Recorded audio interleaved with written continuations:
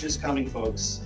Good change. We want to position the city in a great position economically, regionally, so we can draw our tax dollars and we're able to support our community. Because next year we'll be celebrating 100 years of service to the business community in Norwalk. Compared to other cities, Norwalk's a pretty safe city.